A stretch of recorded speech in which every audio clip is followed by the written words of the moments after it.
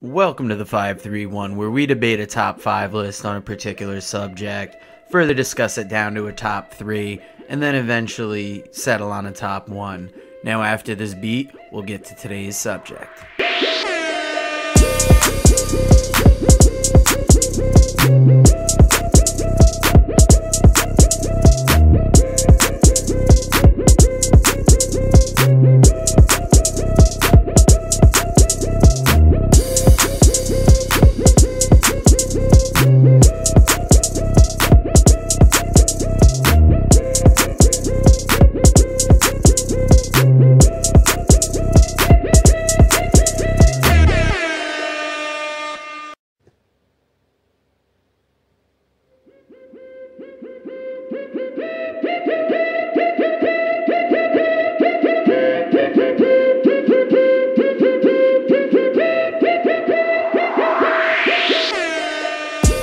Working Fans Podcast, welcome back for another week of the 531, where we take a top 5 list on a particular subject, debate it down to a top 3 list, and then we debate it down to the number 1 spot, the number 1 stunner, the top gun, the king of the hill, cream of the crop. Freak out, freak out.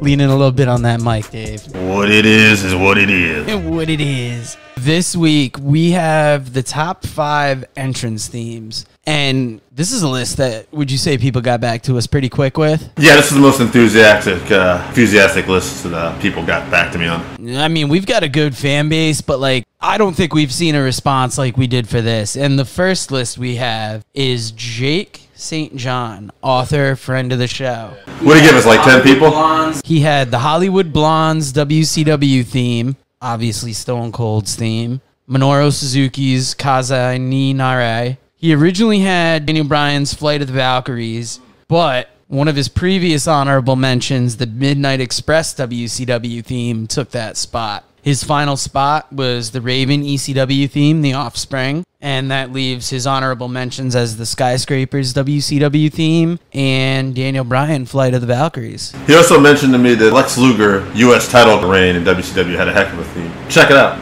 Recommend that. You sure that didn't come off Randy's list? Nope. I mean, Randy might have had that list too. I'm telling you, me and Jake offhanded had that conversation. Hey, I'm not the one who smokes weed. All right, don't worry about my memory.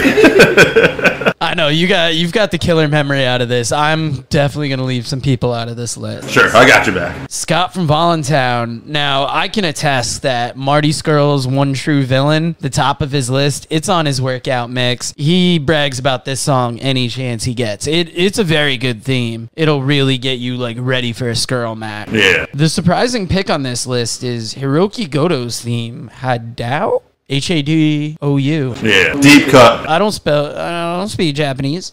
Yeah. Jay Lethal's Scorched Ops is number 3. Kenny Omega's Devil's Sky is number 4. And Mitsuhara Misawa's Spartan X takes up the final spot. He's a big fan of the Japanese theme songs. Yes. And the Lapsed Fan has been doing something lately where they do a Lapsed Fan jukebox, they call it, where one of the guys just basically vocalizes the theme songs. And it's pretty funny. Yeah, I'm a big fan. If you get a chance, anybody out there, check out The Lapsed Fan. Very good deep dives on things and comedy deep dives. Now, Jake's brother Zach got us a list. He has Flair, which I would assume 2001 The Space Odyssey. I mean, I don't know how many other songs Flair had, but that's the one I would... No, there was probably a WWF theme, but if you like the WWF theme better than the theme to 2001 A Space Odyssey, I'm sorry, Zach, but you can get the fuck off our podcast. The WWE theme was almost similar, too, so it's not... Oh, I'm sure it was just a great value version of it, how close can we get without going over? His theme was something like... Dun, da, da, da, dun, da, da, da, da. Bana! You're welcome for that. It's that little thing where it's we had the drum roll before we ripped off. By the way, I got a bug in my throat today, and I'm first time using this mic, so if I suck at this, forgive me. We are recording in the studio in Jewett City. We are watching wrestling while we record. Yeah. AKA Joe's shitty room. It's overheated. Oh, yeah. We didn't speak about how this place is going to be a sweat box, but I think once we get this place going, this is where the podcast is birthed from. Until then, you got to pay your dues, son. Yeah. Now we actually have a dedicated workspace rather than just my desk next to the washer and dryer downstairs where, like, I would set up audio work, but, like, if I had to put a video together to make, I would make the video while I do wash so I'm not washing and trying to hear everything. But you guys are getting a little behind the scenes with all that. Yeah, record in my little room. Yeah. Everybody get together. Come on, AJ, you sit on the bed. Not to be weird or nothing. Number 2 on Zach's list is Hogan Real American, which I'll be surprised if this one doesn't take the crown. We almost should have taken Real American out of this. Classic. Scott have Real American on there? Scott does not have Real American. Oh, I'm surprised. He put that over. Oh, it's a big song, but there are so many new modern songs that almost trump that era. He actually dropped this on me the other day. The Real American song was originally meant for Barry Windham and Mike Rotundo, the U.S. Express. Yes, I heard that at one time, and that's crazy to think. Yeah. Hogan heard the song, and he's like, I'm sorry, that's not working for me, brother. That's not going to work for me, brother. That's going this way. Sorry, little Rotundo man. Stone Cold is number 3 on his list. Another good pick. Number 4 is Mr. Perfect. It's good. And number 5 is Randy Savage. Good list. Don't forget the super bitch. I know. We're watching ROH Best of the World, and it's ACH and Matt Sydal versus the decade of BJ Whitmer and probably the youngest Adam Page ever. Back when I thought Adam Page was just so-so. I mean, this is one of my favorite events. We're watching the ROH Best in the World Battle of the Belts, Lethal versus Briscoe, by far maybe my favorite event ever. But I mean, we're getting caught up by what's on the TV. Let's get back to the eyes on the prize. Mike Flynn has Piper's WWF theme as his number 1, Jericho Break the Walls Down as number 2, Punk Cult of Personality is 3. Yeah, it's going. DX theme is 4, and then RVD's ECW song as 5. What's the? Do you ever know? You know the band? I have no idea what his ECW is. No, the band that sings the DX song. No. It's actually, I want to say, it's a play off words. I believe it's Age. It's Age Against the Machine. So, like, you know how they sing it a little bit like Rage? Yeah. That's similar, yeah. And I think the lead singer died. Yeah, he's dead. But moving on, Josh Dunn, friend of the show from Rockin' Randy's Rockin' Wrestling Group. He gave us a list of 4. I mean, 5 because one of them's a tag team. But he's got Nick Gage. Okay. David Starr.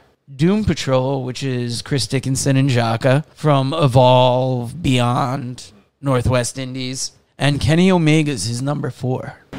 David Starr, that's the song. It's like by 80s pop singer there. Yeah, I'm not sure who it is. It definitely sounds like an 80s song. It's 80s. It's the same people who's saying, I don't give a damn about my bad reputation. Oh, Joan Jett. Yeah, it's Joan Jett. Yeah, not pop, but yeah. All right, not a bad list. Randy's got a list for us. Hit me, Randy. He's got the Steve Austin theme, so I'm going to say Stone Cold. Mm-hmm. Cody Rhodes AEW theme. Sure. The DX theme. Hey, making a hit here. Edge theme. That's a good one. And then Dolph Ziggler. Dolph Ziggler. I might put Edge on mine. I haven't decided yet. Last second. I got a list right now. Edge might slip in. AJ's got a list, and I feel like he was going for the deep cuts on this almost. There he was. He's got The Undertaker, Johnny Cash, Ain't No Grave, 2011. It's a good theme. Man in Black, got to put him on the list. CM Punk, Cult of Personality. Kevin Von Erich, Stranglehold. Hey, motherfucker, I got that one. Never mind. Bruiser Brody has ZZ Top, I Am Bad, I'm Nationwide. And Randy Orton with Richard Luzi's Voices. Dave, what do you got a list for your top 5 entrants? I ain't changing it. Kevin Von Erich, Stranglehold makes my list. Hollywood Blondes, Jake was right. I'm going to put that on there. Also, this is a deep one for you guys. The Chicago Bulls theme song. I forget the name of it. Fuck, we talked this over with Roy Lucier. Right, and Ricky Steamboat would come out to that. And Ricky Steamboat is number 1 on my list for that reason, by the way. I was kind of going out of order here. Also, Johnny Cash, Ain't No Grave. Sorry. And a tie for number 5, the Owen Hart theme and the Four Horsemen theme. And also, while we're at it, throw in Kerry Von Erich, the Tom Sawyer Modern Day Warrior, and an honorable mention, of course. What was the one we were just talking about a minute ago on AJ's list? You know what? Fuck it. That's good enough. All right, that's all you get. That's a solid list. I'll give you mine right now. I've got Kazai ni Nare on there from Minoru Suzuki. Obviously, Real American, I don't think you can grow up our age and not have... If Real American's not on your list, it's not going to be very far from it, I can't imagine. That classic Bret Hart theme from WWF. Now I'm upset I didn't put that on, but go ahead. I wrote this list as you were reading off yours, so I was just lucky that it popped into my head at that moment. I've got Cult of Personality after that, and I'm going to go with Break the Walls Down as my number 5. It's a good one. Bret Hart and the Ultimate Warrior theme are a couple honorable mentions for me, too. I love those songs. All right, so if we're looking at these lists... One question. Did we read off Jesse from New Hampshire's list? Did not read off Jesse from New Hampshire's list. Jesse, we fucked you, and you can hear me dropping the phone on the table just because I'm going to look this one up. We can't do you wrong this many days in a row. Mm-hmm. Jesse's list has Real American from Hogan, Stan Hansen All Japan Pro Wrestling theme, the Beverly Brothers theme song, Tommy Dreamer Man in the Box, and Damn It, Sandman Enter Sandman. He's got some interesting lists there. The Beverly Brothers... I mean, I kind of remember that one, and I don't remember liking it, but I'll have to go check that out now. But, yeah, that's interesting. What is your brother's name? Is that you? Siri wants to know Dave's brother's name. It's none of your damn business, sir. God, the government's listening in. We're getting used to this equipment, folks. Like these telephones. So we got a lot of lists ahead of us. We gotta get out of here. Joe's drug dealer's coming in. All right, hold on. What do we got? We didn't forget anybody, right? No, I believe we got everybody. We have a real mix of lists. Mm-hmm. And you definitely read Randy's list, right? Yes, I did. So Real American made a lot of lists, so that's going to be on the number 1 spot. I'm going to put the Stone Cold list as 2, or Stone Cold theme as 2. And then looking at all these other lists, kind of who do you think goes in that 3rd spot? Was there a lot of 2s? Like me and AJ both had the Kevin Von Erich theme and Johnny Cash. I know me and Jake both had Hollywood Blondes. So I'm just wondering, you see a 3rd in there anywhere? No, but let's give... Stranglehold's a hell of a fucking song. It's a hell of a song. I'll throw it in there, yeah. And just the way, like, it gets the crowd whooped up, especially with, like, you got the Love of the Von Erichs and then Stranglehold on top of it. And MLW, I mean, I would say that Marshall and Ross come up to somewhat of a parody of that song. Oh, yeah, it's definitely got the feel of it. So, between Real American Stone Cold's theme and Stranglehold, which is the first to go? That's a tough one. Now, all right. I feel like it's going to be like every other time we do this list, and the last one in is going to be the first one out, because Stone Cold and Hogan's themes are just... Well, that's the thing. So what do you want to go by? If you go by just the quality of song, I actually say Stranglehold might be the best song. Now, if you're going by in terms of wrestling, though, like... Better than Real American? When it comes crashing down and it hurts inside. Dun, dun, dun, dun, dun, dun, dun. I mean, some might argue those lyrics are a little bit corny, and that's kind of why it's so good. The video's definitely phenomenal, but that's one argument. Now, when you're talking about epicness, though, Stranglehold, unfortunately, I would say isn't as epic as Stone Cold or Hulk Hogan. So in terms of wrestling, sure, I'll kick off Stranglehold. But I do want to say, in terms of a song, a jam, like if I was going to show people, like, hey, what's a song you like to listen to? I'd probably go, here, listen to Kevin Von Erich. I wouldn't go, check out this Real American, brother. hey, girls, where are you going? I don't know. Real American's good. Like, if you want to pop off a good 4th of July party. True. I don't know. It doesn't. All right, so if we're doing this. It doesn't feel right to take Stranglehold off, no matter how crazy Ted Nugent is. But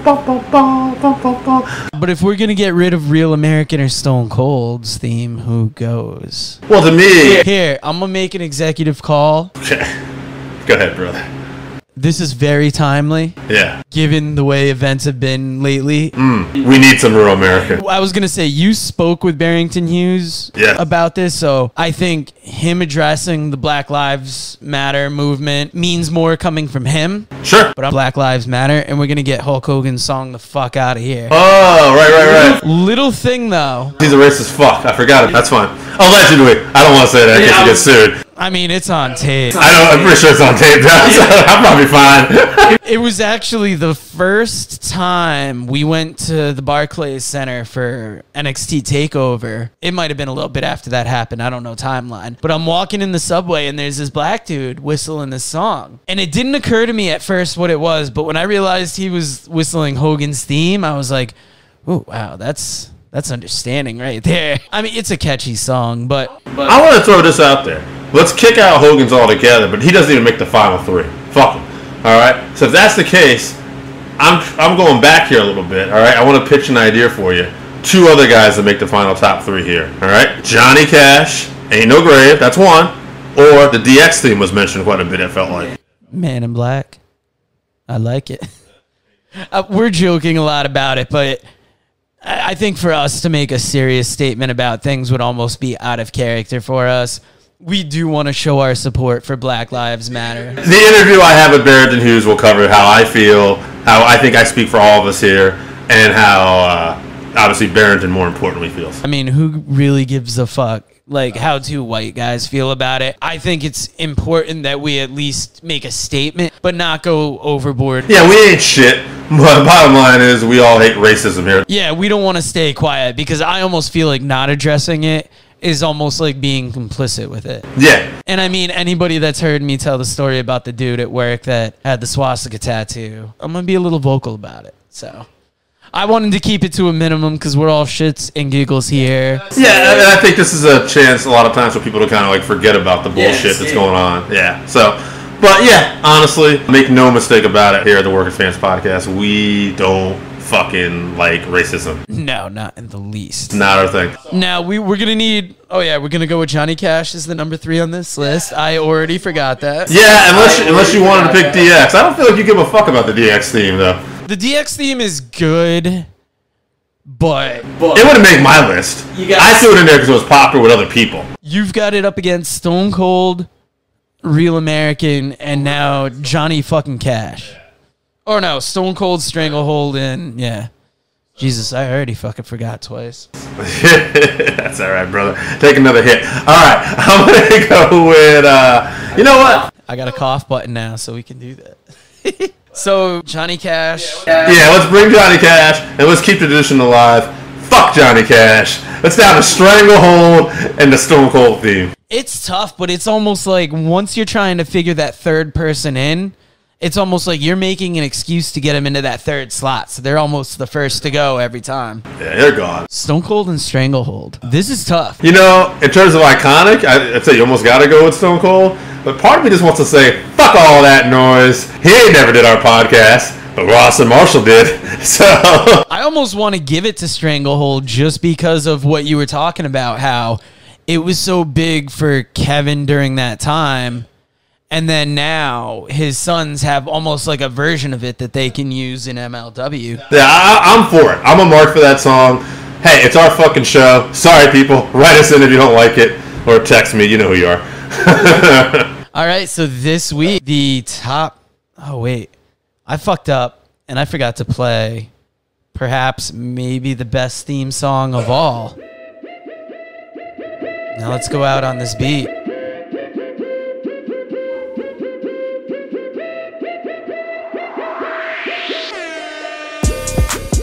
As always, guys, you know where to find us. The email is workingfanswrestlingpod@gmail.com. The Twitter is @fansworking. The Instagram, workingfanswrestling_pod. We got the Dave and AJ Facebook profile. We got the Working Fans Podcast Wrestling page on Facebook. Follow us where you can. Subscribe to us on YouTube. Don't leave us out there. And you guys have a good night. Thank you. Guys, thank you for listening to the 531 here on YouTube this week. If you like what you hear, you can always find us on Anchor FM, Google Podcasts, Spotify, Breaker, Overcast, Pocket Cast, Radio Public, and on the Apple Podcast where you can subscribe and also give us a 5-star rating. We appreciate you listening. We want your feedback, 531, and if you agree with us, if you disagree with us, we also want you to let us know. And let us know what your 531 would be. Come up with a top 5 and and let us know, and we'll tell you why you're wrong. And in order for us to do that, please contact us on Twitter. We're at Fans Working. Facebook page, Working Fans Wrestling Pod. Email workingfanswrestlingpod@gmail.com. It's very important that you actually contact us on these platforms because we want this to be your interactive place to talk wrestling.